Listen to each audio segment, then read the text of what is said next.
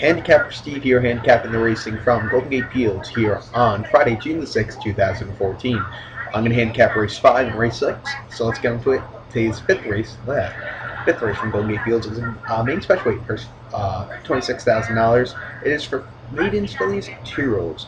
California bred owner fund of $7,800 here. 4.5 furlongs over the Tapeta racing surface. We do have a field of 10 horses. 10 horses going 4.5 furlongs. And I'm going to go with the 3 horse here. Number 3, Go To Alter, 9-2, Frank Alvarado at a lucky pulpit last time out. They run at Golden Gate Fields, 4.5 furlongs on May the 15th in the main special weight for $33,000. He was third by 4 lengths that day. He was on the pace on the inside, just weakened. There's the horses only start. Had to work out June the 1st, 4 furlongs at Golden Gate Fields, and 49 and 1, 24th best out of 90 that day. And then another 4 furlong workout at Golden Gate, 50 and 3 for 4 furlongs at 49 out of 49 out of 56 workouts that day. I really like the scores here at 9-2. Really hard race to handicap. It's 2 race also.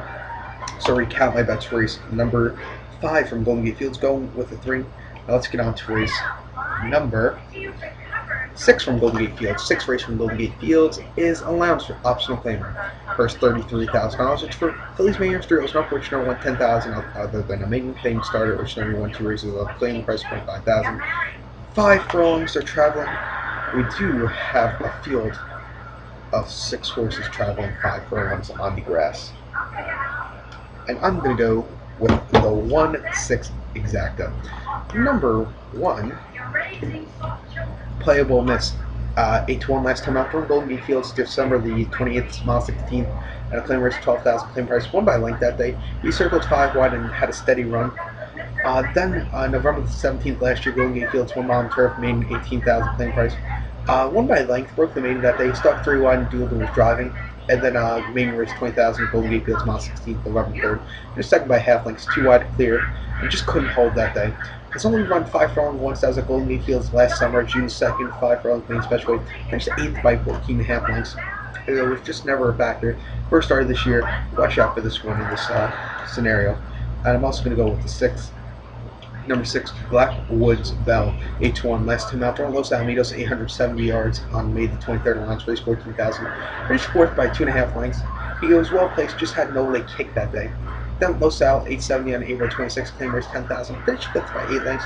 He's 3 wide between, just weakened that day. And then Sandy is 6 furlongs, 12,000 claim price.